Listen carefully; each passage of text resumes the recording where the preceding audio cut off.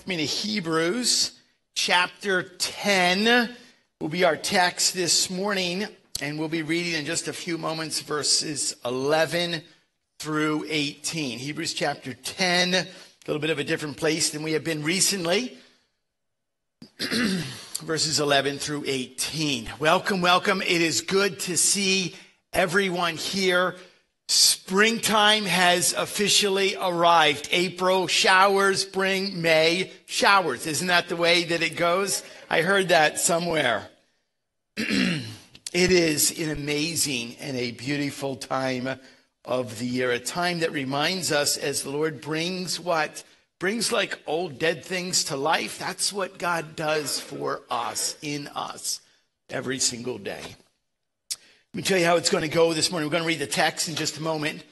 And then we're going to back up quite far to set the context of this passage. And then we're going to arrive at one particular verse, verse 14, we want to draw attention to in Hebrews chapter 10. And Lord willing, come away with two truths that we need to be reminded of as far as the Lord doing an amazing work in our lives. I find oftentimes that it's challenge. And I just want to go to God's word and encourage you. Just encourage you today with who the Lord is and what the Lord is doing. First and foremost, we need to pray. I need to ask for the Lord's help that we would direct all of the craziness of our past week. And we would just gather our thoughts and our attention on the Lord and the Lord alone. Let's pray.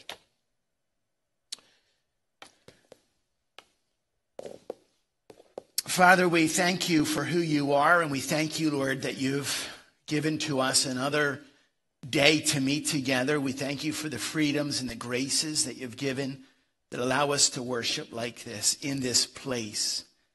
We thank you, Lord, that we have your perfect word, precious, powerful word that is before us, that it is alive. And Lord, not only do we have your word to us, but we have your own presence, your spirit here with us. Father, I pray right now for every person that is sitting here, every person that's listening to this message, that they, Lord, would be encouraged. Just encouraged over who you are and all of your greatness and all of your glory and what you are doing, what you desire to do in our lives.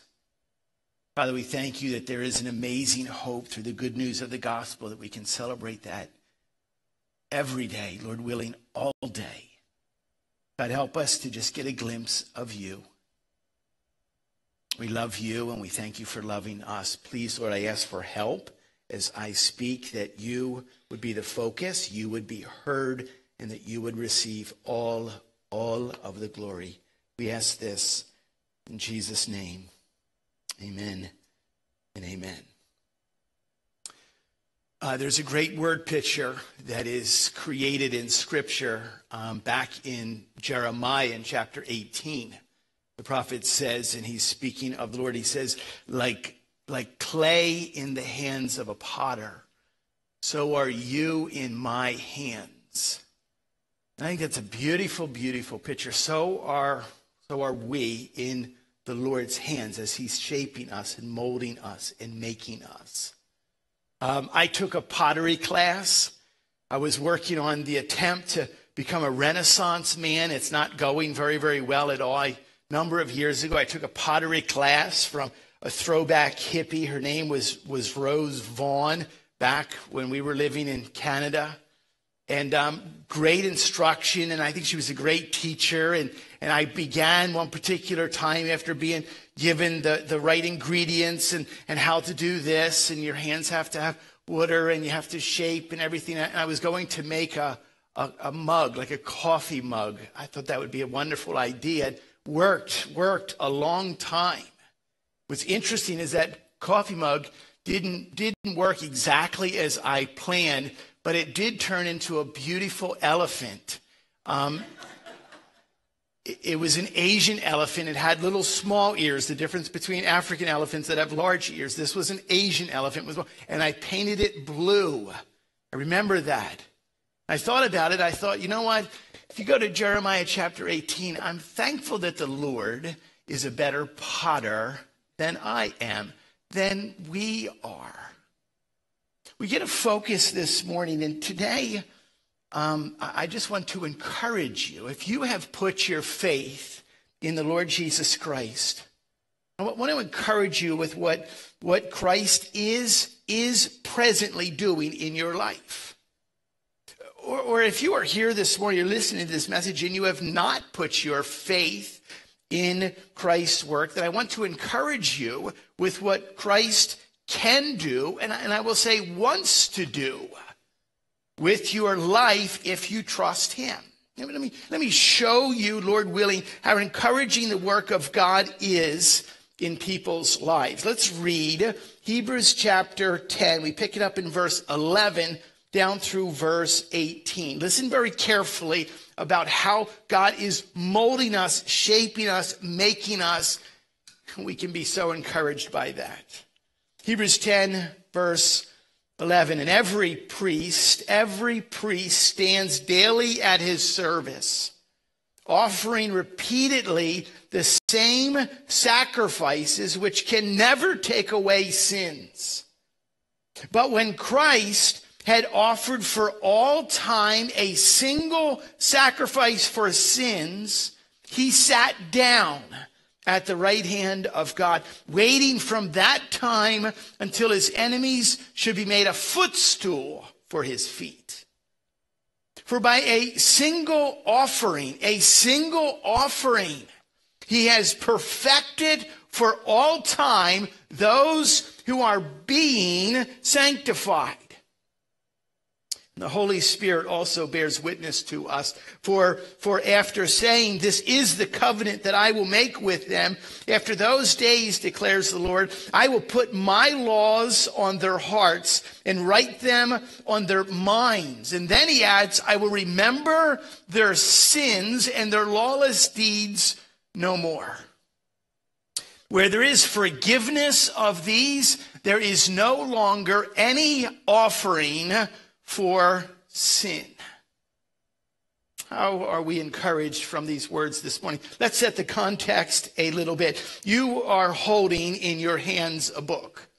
Or perhaps you have words on a tablet or a phone in front of you. That is no ordinary book. These are no ordinary words.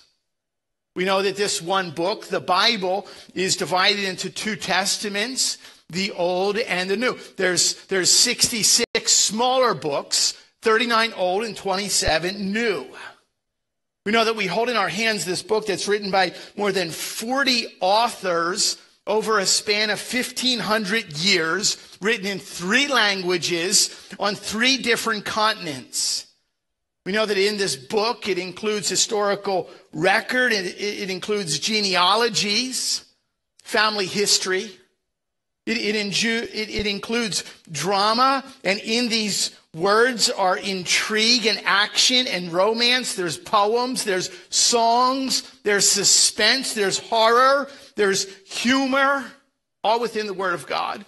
And they're encompassed within several genres of literature. There's historical narrative, and there's law, there's wisdom literature, there's prophetical literature, there's gospel and epistolatory, all forms of literature that we have in the Word of God. And yet all the complexity and the diversity of the Word of God, there is one theme.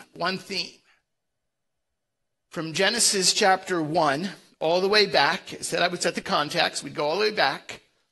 It begins with what? Beauty, the Garden of Eden, husband and wife. They were naked and not ashamed. Beauty and sinless perfection. Genesis chapter 1. In Revelation chapter 22, it ends with what? Beauty and sinless perfection. From the very creation of man to the conclusion of God's plan for mankind as we know it, there is one message that goes all the way through the Bible. And it is what? God's gracious plan to redeem needy sinners. Now, what's interesting is in between Genesis chapter 1 and Revelation chapter 2, there are what? There is a holy mess. There are people just like you and I all the way through this book. There are men and there are women, there are old people and young people, there are rich people and poor people and fat people and skinny people and tall people and short people. There are introverts and there are extroverts. Everyone is in that Bible, just like what? Everyone in the entire world. People just like us. In the Old Testament, all of what? The message of God's word points to the promised Messiah, the one who will redeem, the one who will rescue. And we know in the works of the New Testament, it reveals and explains who that Messiah is, Jesus the Christ, and what specifically that Messiah did. God came to earth. He descended from heaven. He was born of a virgin. He lived a perfect, sinless life. He taught radical, crazy truth, different from the entire culture, different from anything the world has ever heard. He died a horrific death on a cross. He was raised miraculously to life again. He ascended back to heaven, where he sits at the right hand of the Heavenly Father, interceding on our behalf.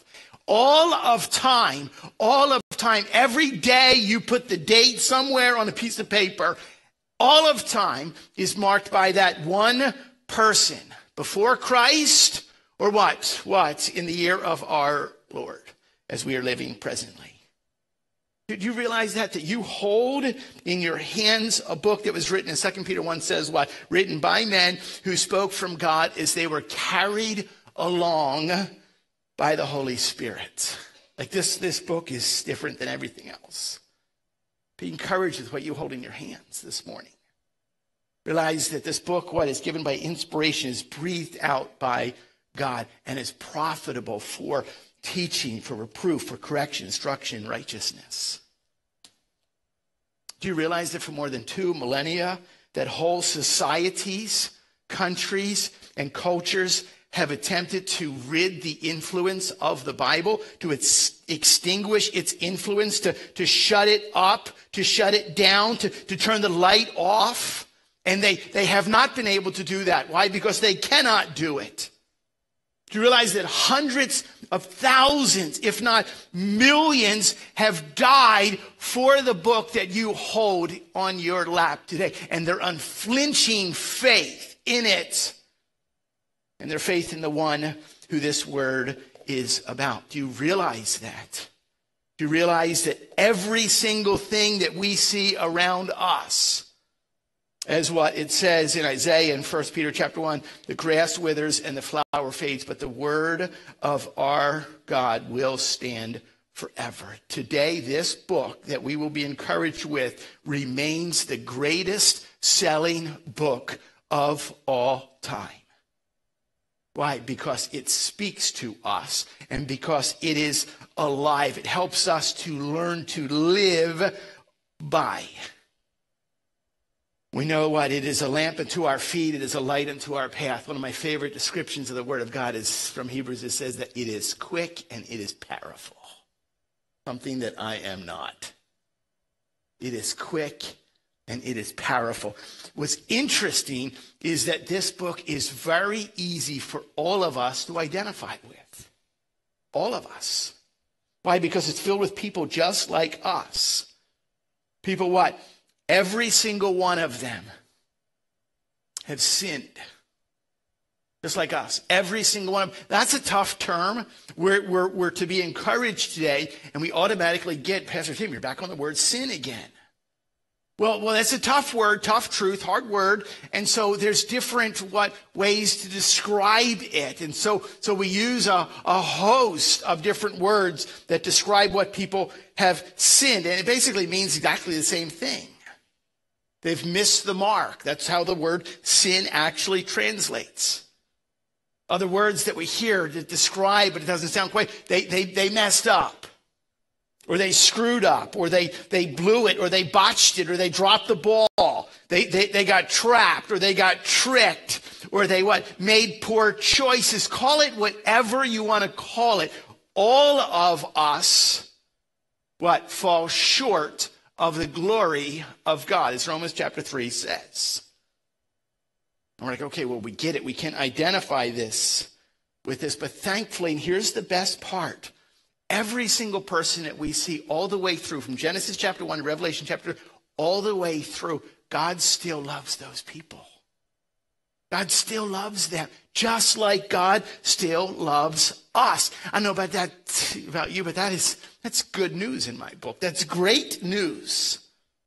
And we literally see and we hear the proof of God's love through the process of salvation and sanctification all the way through the Bible, which brings us back to Hebrews chapter 10.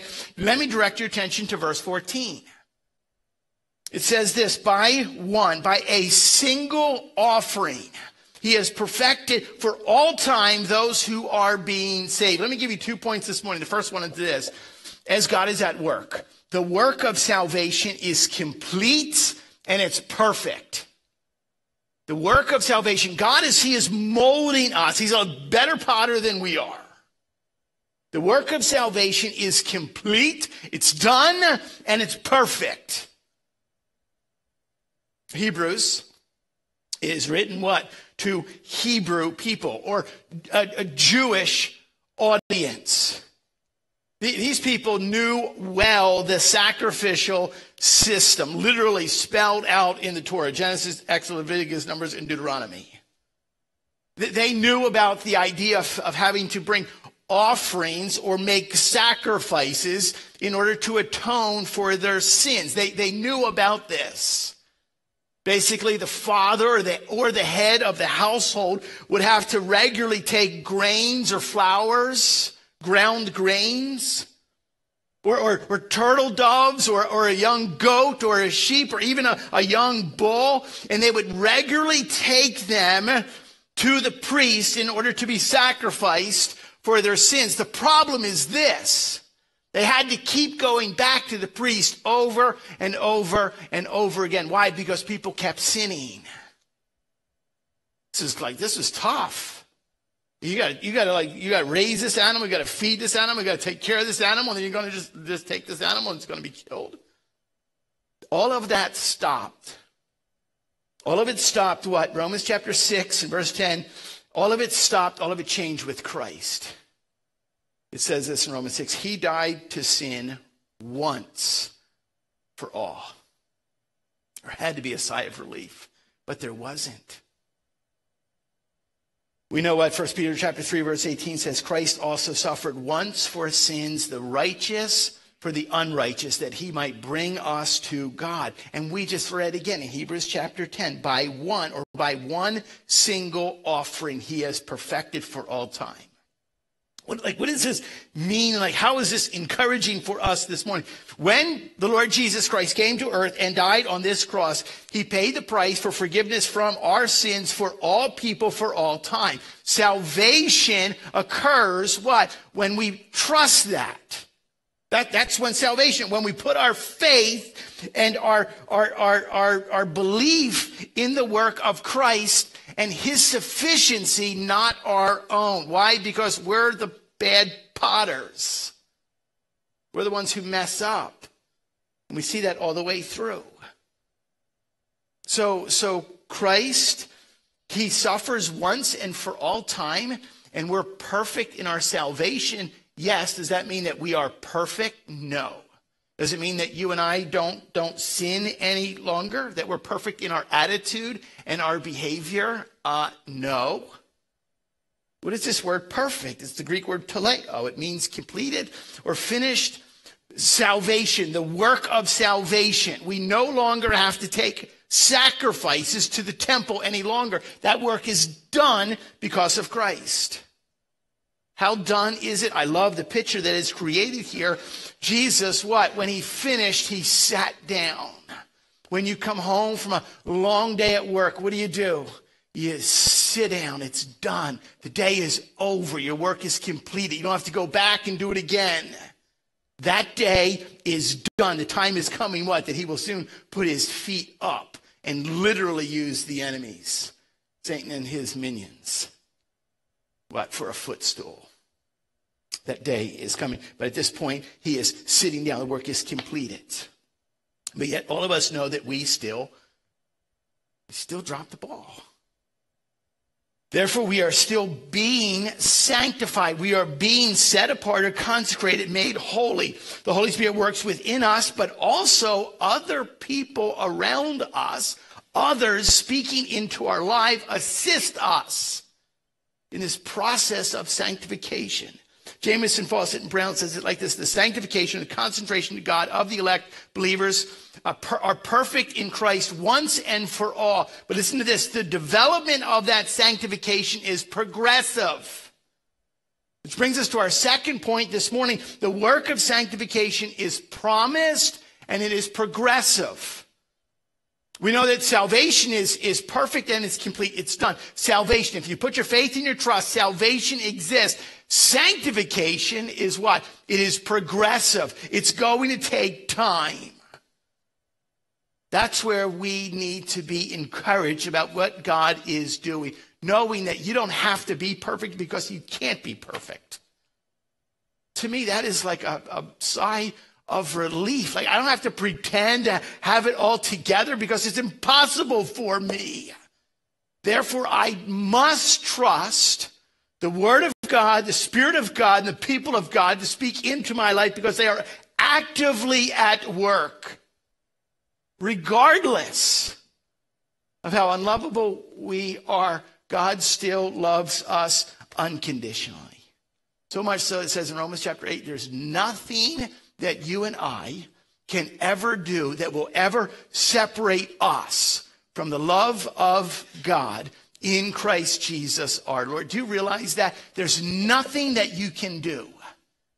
And there's a lot of junk that goes on in here. And we struggle and we stumble every day, every week. There's nothing that you can do that will ever separate you from the love of God that is in Christ Jesus our Lord. Be encouraged by that. How did I get to this whole thought? It was actually on the tail end of Jonah. As I was kind of wrapping up Jonah, I thought, you know what? This boy is a mess in every way. And yet, for some reason, God never gave up on Jonah. And I was thrilled by that.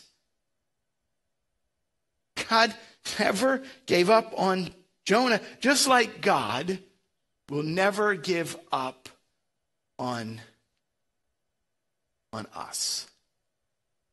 Matter of fact, God even called Jonah and used Jonah to do a great work. The boy is a mess, and God called him to accomplish a great work. What? In earth-shattering revival breaks out in arguably what? One of the most deplorable places in the known worlds. In that, we saw God's sovereignty, we saw his grace and his love all over the place. And it got me thinking, back to Genesis chapter 1 and the story, and I began to list people. And I'm like who's a mess, and who is it that God used? And who is it that God loves to use, although they were a mess? The list is long. Abraham and Sarah laughed at God when they said that they were going to have a baby. They laughed at God, displaying their disbelief. Like, yeah, you got the wrong couple here, God. And then what? Another time we know that Abraham lied that his wife was actually his sister, and he did that 2 occasions on 2 different times. And yet, do you realize there's 2 different references in the Old Testament that refers to Abraham, who laughed in God's face? 2 descriptions, both in the Old Testament. What? 2 Chronicles 20 and Isaiah chapter 41, that Abraham is called and described as a friend of God. Abraham laughed at him, and yet God still loved him. Moses, the great Moses, the Moses, had a pretty troubling past. He was 40 years old. He was furious. He saw an Egyptian beating a Hebrew slave, so he took care of it himself, a vigilante, we would call it, and he killed the man, buried him in the sand. He took off. Like, he is a murderer, a cold-blooded murderer. Flew to, the wilderness to start a new life, and yet God called him, I think you would say, to a pretty great work. leading 2 million Jews, Hebrews, into slavery. He's the one who gets to go on top of Mount Sinai, and he receives the 10 Commandments. He receives the law. It says that he comes back from Sinai, and his face was glowing because he got to spend time with God, glowing from the very presence of God. Moses, he was a mess. God still loved him. God still used him. King David, perhaps one of the most respected and revered and important people in all of the scriptures. We know that he killed a lion and he killed a bear and he killed this giant whose name was Goliath. You know also that he broke 5 of the 10 commandments that are listed. Do you realize that? Literally David, like the King David, we know that he committed murder. Uriah, we know that he lied, he committed adultery, Bathsheba, he coveted his neighbor's wife, and he stole his neighbor's wife, another man's wife. And yet for some reason, David today is known, and the epitaph is what? That David was a man after God's own heart. He broke 5 of the 10 commandments that we know about. And yet for some reason, the boy's a mess. God still loves him and uses him and calls him. There's like hope for us. Solomon, known as one of the wisest who ever lived, a king with such success, it is hard to measure. He gives us the wisdom of Proverbs. And yet there's a description in Nehemiah chapter 13 that says, among the many nations, there was no king like him. And he was beloved by God. And that same verse continues on in verse 26. Nevertheless, he had a bit of a problem. Foreign women made him even to sin. He had a little bit of problem with women. But Solomon was used and is called to build the temple that represents the very presence of God. Like we're just making our way through here. Rahab was a prostitute, which means she sold her body. She lied. And yet in Hebrews chapter 11, she is mentioned as a woman with distinction because she had faith in God. How does that work? There's hope for us. Be encouraged by that. The Apostle Peter, traditionally regarded as the lead or the chief of all the apostles, has the dubious distinction for having been known as the one who denied Christ, not once, not twice, but 3 times. The 3rd time, it actually says that he begins to curse and to swear. I never knew him. It doesn't sound very saintly to me, Saint Peter. And yet God chose him and called him to be the rock of which this church is to be built upon. John, he refers to himself as the disciple whom Jesus loved. I think there's a little bit of a pride issue there. He and James were caught brothers, sons of Zebedee, sons of thunder. Okay, Jesus actually caught them and said, hey, boys, what are you talking about? And they just said, oh, well, nothing. And he said, no, you're talking about who's the greatest in all of the kingdom. And this is James and John, the inner circle, alongside of Peter. Matthew was a publican. Publicans were tax collectors. They were universally regarded simply as scoundrels. They extorted money. Whatever they gathered, whatever they could squeeze out of the poor, okay, they would give a little bit that was due, and then they would keep everything else themselves. He was a thief, yet God called him to write a gospel of God's amazing majesty.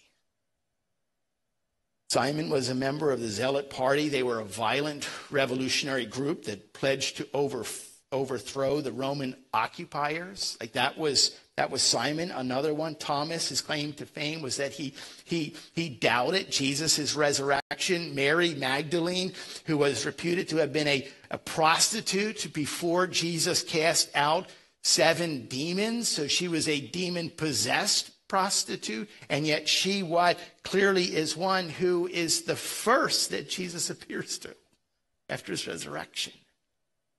All of this, Paul considered the hero. Paul, who probably, as Dan said, sinned less than Dan this morning.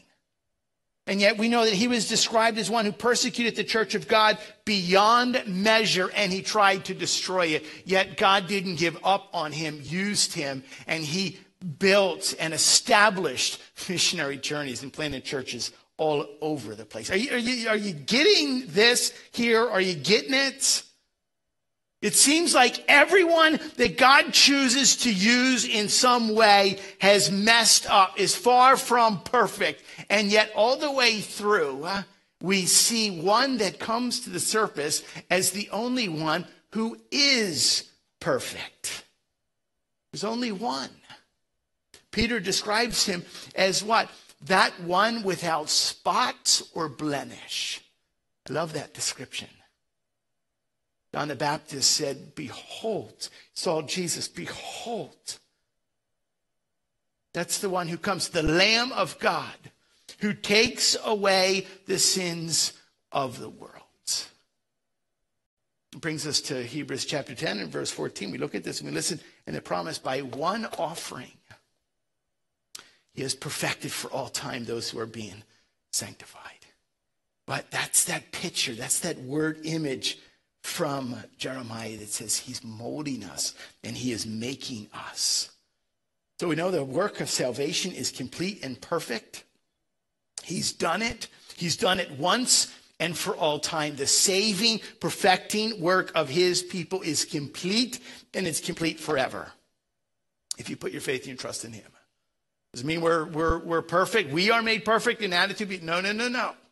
Which brings us to the second part. The work of sanctification is promised and progressive. The Greek present tense is important here. It's an ongoing, continuous action that we're not yet fully sanctified. We're not yet committing no sin. But that's the part that comes alive with the work of the Holy Spirit. Surrender and submission to the authority of the Word of God, and listening to other people as they speak into our lives. The deeper purpose at work in this mess is one single theme that weaves and works its way all the way through the Bible, God's gracious plan to redeem needy sinners like you and I. Oh, be encouraged. Be encouraged. Be aware certainly of our own sinlessness, the powerlessness to save ourselves, but we trust and believe in the truth of the gospel. Trust in his work is sufficient to save. His work is sufficient to save and to sanctify. I will close with this. The clock in the back is wrong. Don't pay any attention to it. One pastor wrote, Abraham lied, Sarah laughed at God's promises. Moses stuttered. David's armor didn't fit. John Mark was rejected by Paul. Timothy had ulcers. Hosea's wife Gomer was a prostitute. Amos's only training was in the school of fig tree pruning. Jacob was a liar. David had an affair. Solomon was too rich. Jesus was too poor. Abraham was too old. David was too young. Peter was afraid of death. Lazarus was dead. John was self-righteous. Naomi was a widow. Paul was a murderer. So was Moses. Jonah ran from God. Miriam was a gossip. Gideon and Thomas both doubted. Jeremiah was depressed and suicidal. Elijah was a burnout. John the Baptist was a loudmouth. Mary was a worrywart. Martha, was a worrywart, and Mary had been lazy. Samson had long hair. Noah got drunk. Did I mention that Moses had a short fuse? Oh, so did Peter and Paul and lots of them. I think it's pretty easy to add our name to this long list. Be encouraged. The work of Christ is sufficient. His salvation is perfect and complete, and he is in his grace and unconditional love.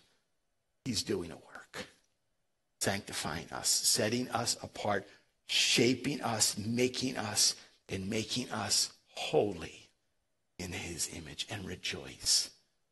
Be thankful for that. Father, we love you, and we are amazed at your love for us.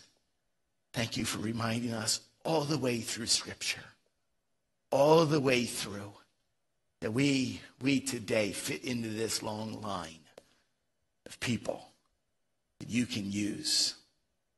Broken, but when our faith and our trust is in you, we can be made whole for your glory. Lord, make us that. In your name we pray. Amen.